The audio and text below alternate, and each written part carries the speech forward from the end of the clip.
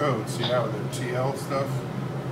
Yeah. So I want the TL50LV, which is what we got. Update.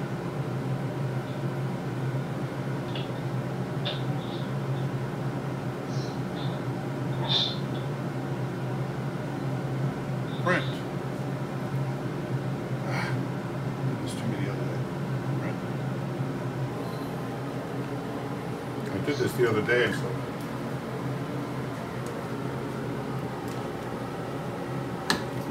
It's sticking a little. No, they're came right off, huh? Yeah. I'm videoing this, so I'll use it next week. So that's what he looks like. Now it's bath time. Bath time. All right, so the computer software put all those supports in. Yeah, and me too. Oh, okay, you chose. I chose. I went through it, let it put some on, and I did the rest. All right, so is he ready to go in the curing machine then? Yes. Not the curing machine. We're to go into this machine. Oh. All right, so we put him in the ultrasonic cleaner. Yeah. How long is he gonna stay in there? I don't know. A few minutes. Plug it in, I guess. No, it's plugged in. On. No, one heating. Goes in the crock pot. All right, so Okay, now what I'm going to do, because we're going to print another one, I'm just going to clean this plate up real quick. And put another one in.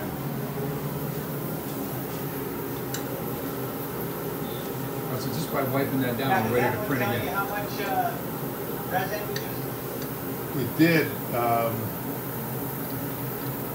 Took 2 hours and 30 minutes.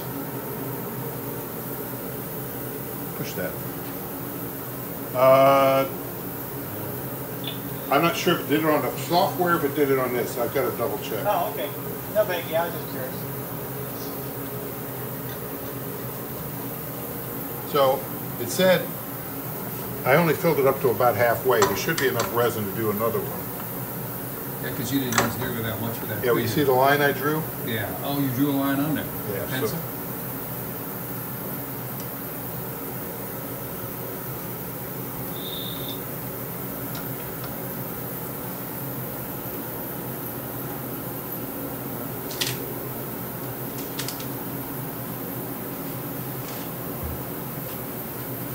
Dumb question. Can you put dye in the resin?